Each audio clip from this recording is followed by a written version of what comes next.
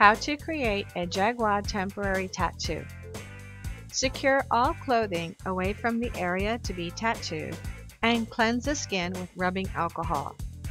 If you are using a stencil or transfer, apply it to the skin once the alcohol has dried.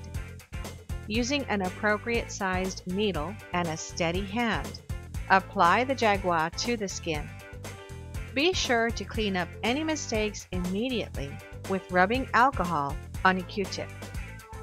Let the gel sit undisturbed on the skin for at least 2 hours. Peel the dried gel from the skin and wash the area with warm soapy water. This is essential to keep any remaining Jagua from transferring to clothing or other parts of the body. Don't panic.